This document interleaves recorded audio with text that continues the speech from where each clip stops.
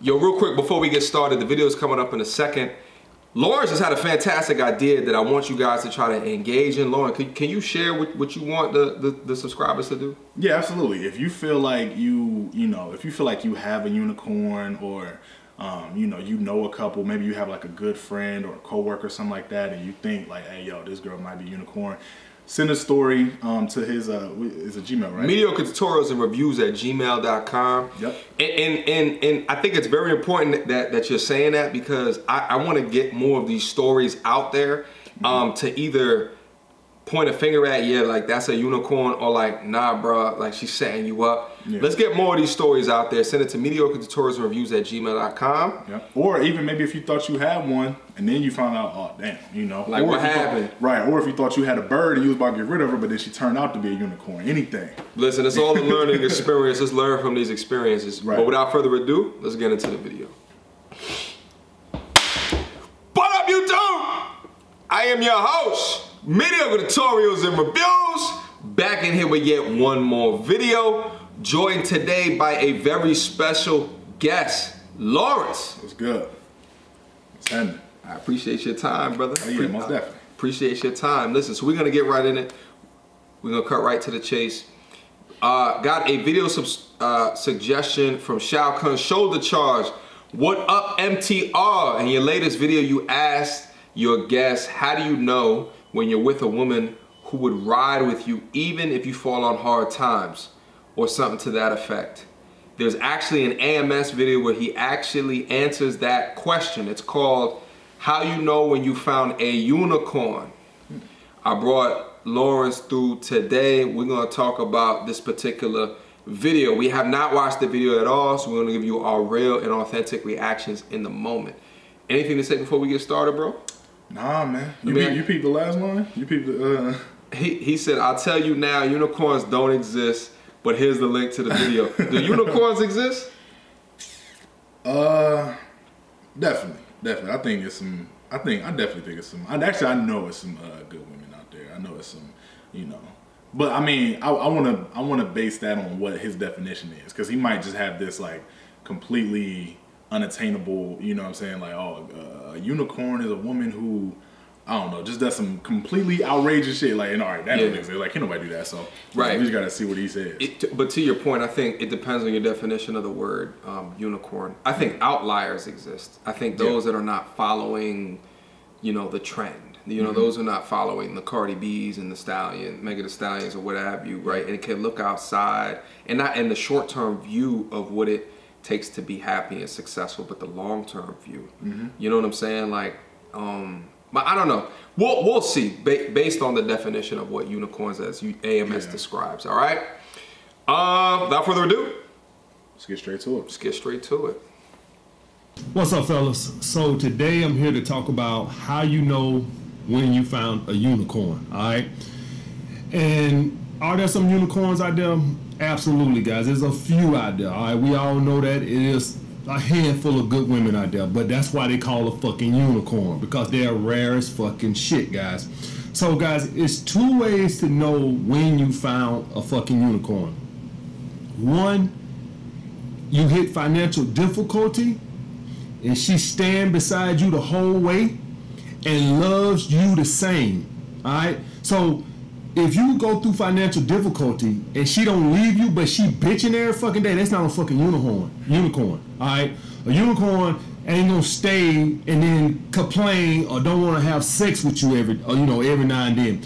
A true unicorn, guys, a true thoroughbred unicorn is, if you going through some financial difficulty, not only is she gonna stand by your side, she might even help bring you up, even using some of her finances to help you up. All right, she might even help you with some whatever. If let's hypothetically say you in a car accident or whatever the case may be, and you really can't work, she ain't gonna bail. She might even help you pay some of your bills, until you get back on your feet or some shit like that. All right, that's one way. She won't bail on you when financial difficulties hit. Two. Just real quick, let's talk about one real quick before we go on to two. How you feel about his first point? I agree, because I know, like, for a lot of women, like, that might be like the end all be all, like, like, oh yeah, that's it, I'm done. So, You know, I like how he said, like, make sure, like, nothing, like, she doesn't love you any differently. You know what I'm saying? Because it's easy to stay, but, you know, constantly right, you're bickering all the time, and you get your broke ass off the car. You know what I'm saying? You can't never have a moment of peace because she think you're supposed to always be up and out, you know what I'm saying, trying to get your job and everything. Like, not saying you shouldn't, like, you know, if you ever get fired, get back on your grind. But, I know exactly what he mean by that. So I agree, for sure. Yeah, I agree wholeheartedly, right?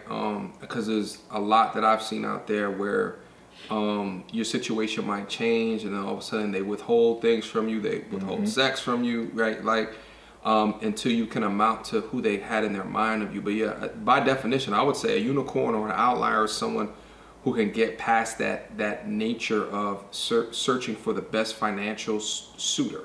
Yeah. Right, and to do it in a way where you never feel like she's taking away your manhood, right, or stripping away the value of that relationship based off of your current situation. Yeah, I can't disagree with this one at all, man. I think it's a good point. Yeah, no, he made a good one there. All right, you want to keep going? Yep. All right. She won't start shit testing you out the ass when you fall in love. In other words, she won't start taking you for granted when you fall in love. Here's the thing, women are designed, this is why it's called a unicorn, women are designed, hardwired to look out for themselves. That's at the bottom. If you want to get to the bottom, you want to cut all this bullshit out, you want to cut all this, putting a purple ribbon on it and a pink ribbon on it, trying to make it look nice and cute and sweet, and this is what it, no. At the end of the day, women are designed to care about themselves. Why? All comes down to the offspring. I got to find a man that's stable enough to provide for my offspring. They are hardwired to do that, to look after themselves. But it's not so much of themselves, it comes down to the offspring, all right? If I have offspring, I need a man that can provide for them, all right? So, obviously, you ain't gonna be able to do that if you're going through financial difficulty. And obviously, if you start getting booty whipped, guys, all right, and this is the thing where I tell you guys about validation and stuff like this right here. Whenever a woman sees you start falling too deep, women start to pull back. Women are repelled by emotional weakness. They are repelled. It stinks to them. All right, I know y'all watch TV and y'all see all these fairy tales. The guy, they holding hands, walking hands in the park, and the girl's like, she got little hearts coming out of her head, and he got little hearts coming out of his head. And on TV, they make it seem like, oh, that's the way it's supposed to be. In the real world, when a guy got the hearts coming out his fucking head, the woman is disgusted. All right, the woman is disgusted by a man that is starting to get fucking booty whipped. You know, real quick, let's comment on this real quick, and I want to take it from the perspective as I don't think that they know they're disgusting. Yeah. I don't think that they realize it or they don't know, but then it starts to become like a plague where they can't quite put their finger on why they are no longer attracted. At least as much as what they used to be. Right. They don't really know and don't really understand, and I think it might be the difference between understanding your own biology. But I agree with him. If you go too far, if you show too much, right, kind of you pillow talking, right, like you're losing your frame.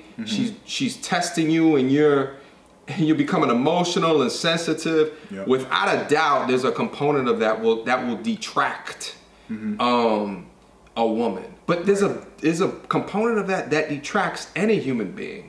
Like my man's is not right. Emotional people. You know what I'm saying? Like generally they're not. You know what I'm saying? Right. So I don't know. Any comments on what he was saying? No, that was pure facts right there. That was pure facts. I think to his point, one thing that I've noticed, just like within like, you know, female friends of mine and, you know, the stuff, like I've noticed that like there are guys who, like, some women, like, they go above and beyond, you know, like, and then there are some guys who, like, they're just like, you know, whatever, you know, like, they're like, like, for example, I have a friend of mine, I won't say her name, but she, you know, there's a guy who she's with now who, I cannot make this up, if bro said, yo, I am hungry, he wouldn't even be able to get all the syllables out before she had a plate of Panda Express at that nigga doorstep. You know what I'm saying? And then there's another dude who, like, You know, he could say, I'm hungry, begging, please bring me some food. Like, I'm broke. I might, let me see what I can do. All right, we'll talk about it. You know what I'm saying? And when I looked at that, I noticed that the dude who, like, she was willing to really go, like, above and beyond for, he had that frame. You know what I'm saying? He had that frame, that masculine frame. And like you said, I think it's just understanding their biology, like that they love that. Like the one who they're really gonna go hard. Because I'm pretty sure they're out there, but I just don't think I've ever really seen a woman head over heels for some emotional dude. Like, you know what I'm saying? Overly emotional guy. You know what's interesting is that I get different guests on here, and you'll get them, and they'll say like, no, like in hearing like an AMS's definition of alpha and beta, they'll be like, no, I like a beta dude. Like I like someone that's more in tune and emotional and this, that. And like when I start to pressure test what it actually means to be emotional, right? Like the bullet points on that, like putting on a pedestal, like, you know, these things which paints them as better than the dude, right? Like when I start to get into that, then they're like, well, yeah, I don't want him to do that too much, or I don't want him to be like, right? Like that dude, number one, in my eyes, should be focused wholly and solely on building themselves up to be the best human being that they possibly can, from a mental perspective, a financial perspective, but also a physical perspective. You should be deeply in tune with those at least 3 components and working on those. And even if someone else is in your life, right? Like your focus is still, those are your 3 priorities, and then maybe she's 4th priority. But I would tell you, like, if she bangs with you because of those 3 top things, she will never not bang with you because you prioritize those things over her. Verbally, she might have a problem with it, but she won't deselect you because you choose to keep those as your top 3 things. Yeah, kind of reminds me of that quote. They said, "You'll lose a lot of women, or you'll lose a lot of money chasing women, but you'll never lose any women chasing money." Ever. Kind of reminds me of that, like how, you know, like if you stay on that grind and on that purpose, they, you know, I think that's why so many people, like, you know, if you notice a lot of these like star athletes, a lot of these dudes ain't no Idris Elba, Morris Chestnut looking guys. You know what I'm saying? It's not that. It's just the fact that they grinding. You know what I'm saying? They in the gym. They on the field. They practicing. You know what I'm saying? They look good. They feel good. You can't knock them off their hinges. You cannot be confident and do what they do. Like there has to be a degree of security around all that as well. Exactly. So they have the basic tenets of a man that is sought after from a woman, right? Like they have these basic tenets, which is often I think is that you have to hone in on. Like even at earlier stages of life, you can have the high school football captain, but then he goes off and is not able to make it into a D1 school. Right. But who was his prom sweetheart? Right. You know, like baddest girl in the school. Baddest girl in the school. But then what happens? He's not able to get that offer, right? Like he only amounts to a whatever, and that ceiling is hit. And what happens? I mean, you see it time and time again, is that she moves on to the bigger and the better, or the next best selection.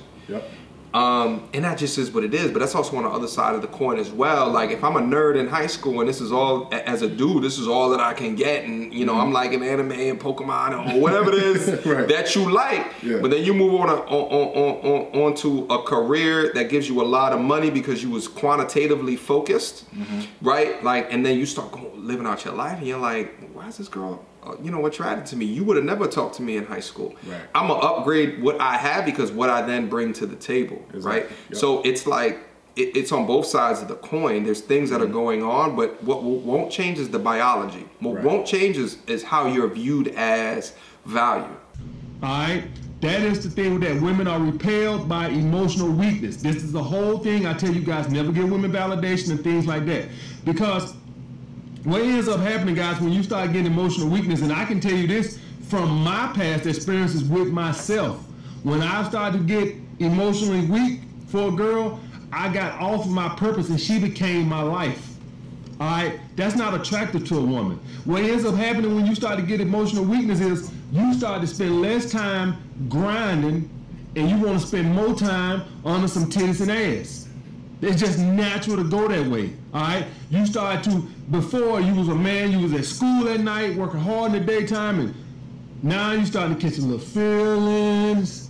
And instead of you grinding and building, the woman starts seeing you get weak and you want to spend all your time with her. And if you guys will notice, if you ever done this, if any of you older guys have ever done this, you can speak to the younger guys in the comment section.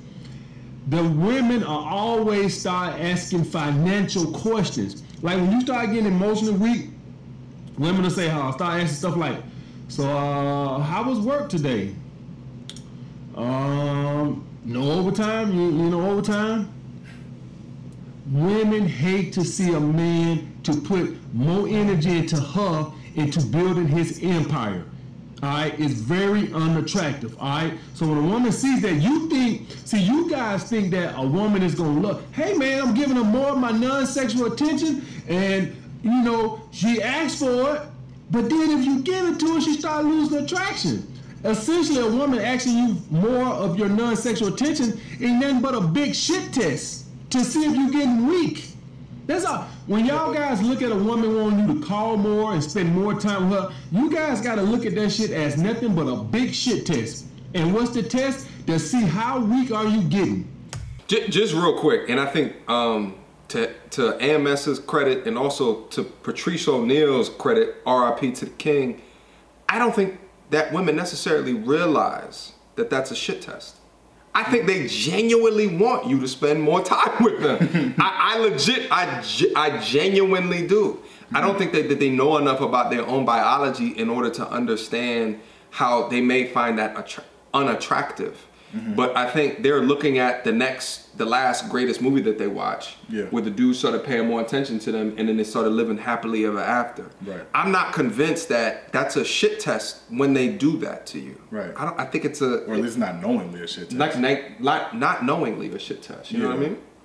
Yeah. I think the only problem I have with what he said is that like kind of like you said, like how he said, like that's like they know this is a shit test.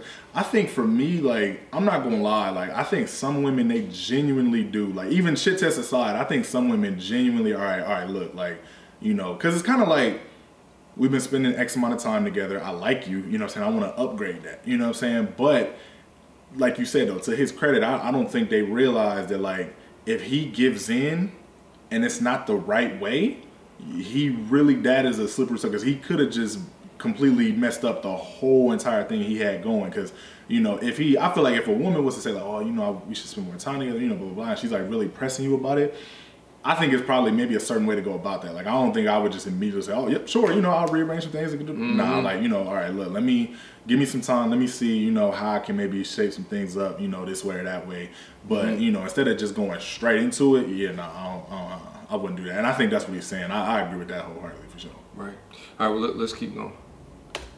It stinks. Emotional weakness stinks. So if you ever get a woman that you can sit on the couch and share all your feelings and tell her how much you care, and she don't start to get repelled by, oh, you got a motherfucking unicorn. All right, you got a real unicorn. If you go through some financial difficulties and she stand by your side, you got a unicorn. The problem is, guys think they got a unicorn. You guys listen, if you've been dating a woman for 2 or 3 months, you don't know if you got a unicorn. You won't know until the back end, until you develop feelings for her, until you go through some financial difficulties. That's the only way you'll know if you got a unicorn. You cannot say just because you and your girl are kicking it smooth right now, y'all got the best thing going, and you just sitting there with hearts in your eyes and you think you got a fucking unicorn. You won't know till you get on the back nine, not the front nine. All right, until tough times hit or your ass start catching feelings. That's the only way you'll know. If she stands the test of time through that, then you got a fucking unicorn. All right, but I'm gonna tell you right off the bat, guys, don't be looking for no woman like this, because you're actually asking a woman to go against her own fucking nature. All right, y'all guys, and I want you guys, let's go to a higher point. I want you guys to stop hating female nature. All right, if y'all gonna hate anything, hate Mother Nature. All right, because Mother Nature has ingrained in them and hardwired them to primarily care about providing for the offspring. All right, so that's why I tell you guys, We are the manipulators, not the manipulated. Alright, I've been got over female nature. I've been got over shit testing for weakness, constantly testing for weakness. Why they gotta test for weakness? Because a man that's getting weak is gonna fall off his fucking purpose, which means that he can't provide for my fucking offspring. Alright, so or financial difficulties, whatever the case may be, guys. Y'all guys get over that female nature shit. We know how it is. If you're gonna be mad at something, be mad at Mother Nature. Alright, but that's the thing with that, guys. Alright, if you got a woman that can stand through the test of time through that, and she, when you catch feelings, she don't get repelled or start pulling back. It's like you right here and she right here. And let's say love is right here. And as you come closer to love, she starts pulling back like that right there. Alright, that's how that works, guys. And for the woman to fall in love, she starts coming towards love. The only way she stays in love is if you pull back. See, if you looking at it like this, she's in love, I'm in love, and we gonna come in, we gonna kiss, and it don't work like that. In the real world, if you are falling in love, the woman gets repelled. And if the woman is falling in love, to keep her in love, you have to pull back and keep her constantly chasing your validation. All right, that's the way that works, guys. All right, and I had another good question, and you know, I've been doing this shit almost. What? You want to talk about that last point, bro? Now that, I ain't gonna lie, that one I don't agree with right there, because I think what he basically just said was the only way to truly keep a woman is to never really like I don't know how to explain it. Like basically, like you can never just do anything really for her. Like you always gotta keep her on her heels and, you know, shit like that. I get that. You know, my dad, he always told me growing up, like, the worst thing you can ever become is complacent. So I get, you know, constantly letting her know and making her understand, like, look, like, you have me, but don't ever think that shit's sweet. You know what I'm saying? Like, you gotta constantly, you know, act your best, look your best. Like, we've gotta both do our part to, you know, make sure we at our absolute best. But at the same time, they like keep pulling back, because you can only pull back so much. Like, if, you know, to use his analogy, like, you can only, like, even like look at the lens, like, you can only pull back so much. You feel me? Where it's like completely just, you know. And I know a lot of women who they ain't going for that shit. Now I do agree to a certain extent where, like, as long as you keep them chasing, you know what I'm saying? Like, as long as they know, like, they have a reason to, like, you know, I want to be my best for him, you know, stuff like that. Like, they don't become complacent. That's absolutely what'll keep her, you know, in love, and, you know, all, you know, shit'll be good and everything. But to say, like, you got to keep on pulling back, because like I said, like, you can only pull back so much to where you damn near leave her ass. You know what I'm saying? Like, yeah. I mean, but to me, that's what game is, right? Like, in an understanding and having enough empathy to understand where she's at, and to focus enough on your purposes, but still introduce enough to keep her within arm's reach or arm's distance.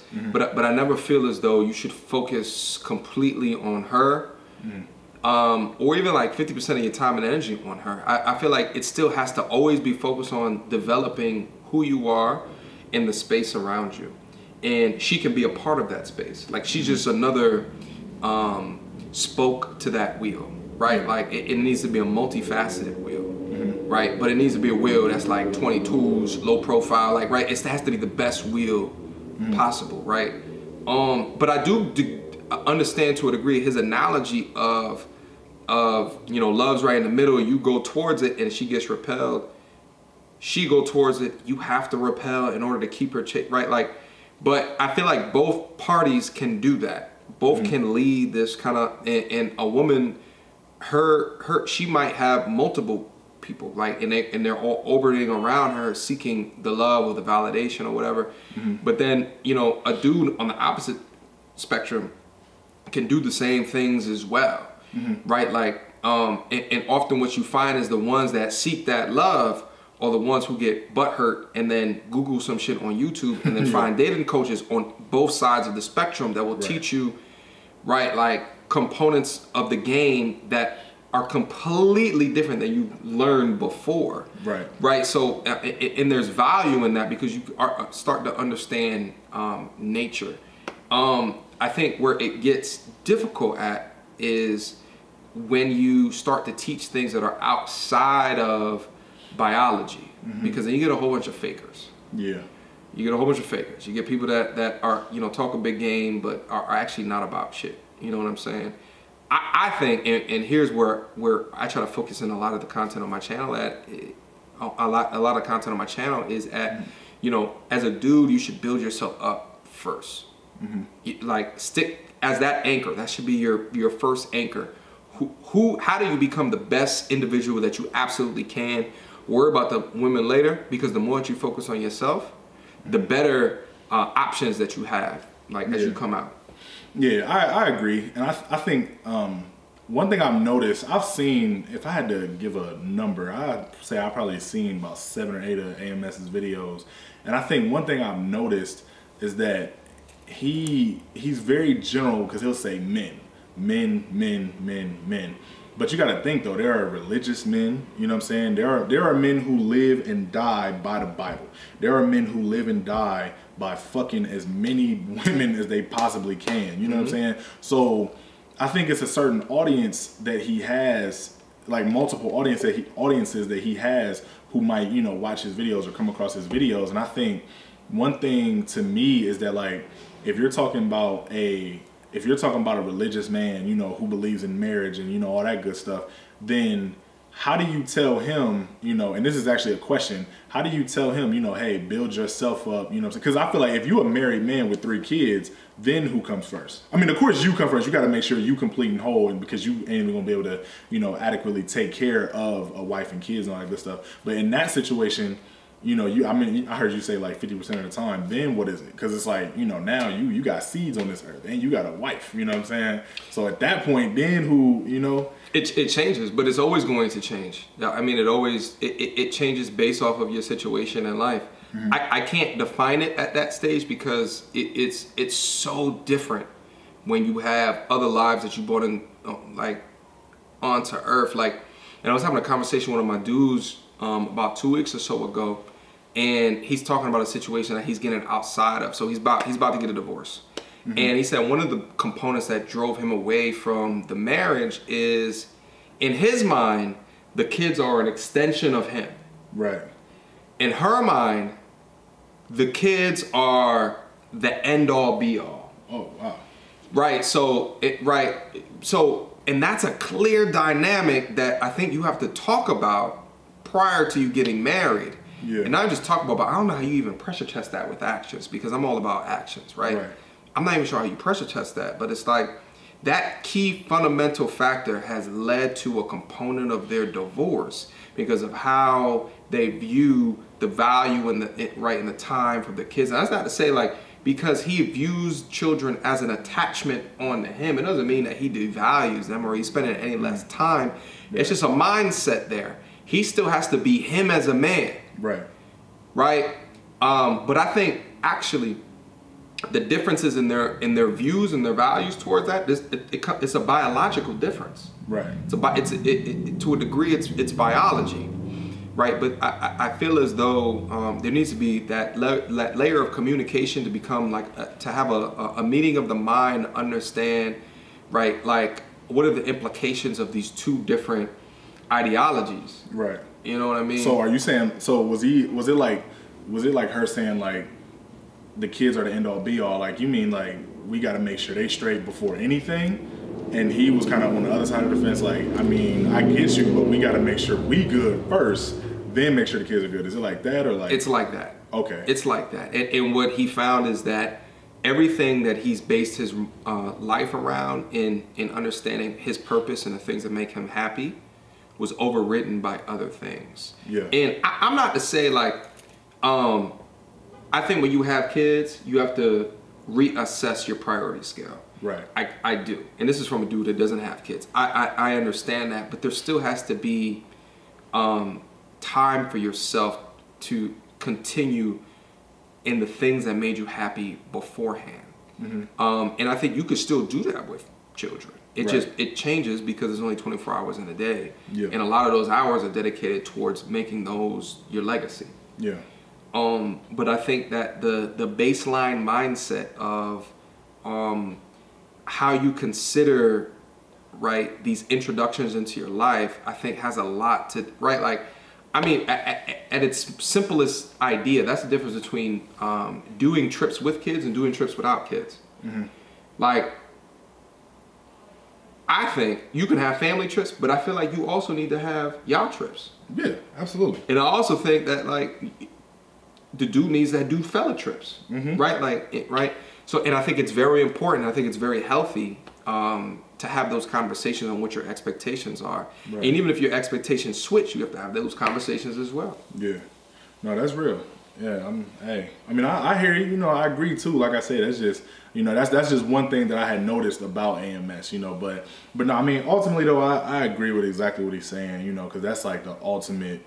You know, that's the ultimate test for women. Yeah. For women. You know what I'm saying? So the test of if she sticks with you through financial hardship, and she sticks with you through your being emotional with her. Right. That's essentially what I heard him say, because those two things would consider them as being a unicorn because it goes against their biology. Right.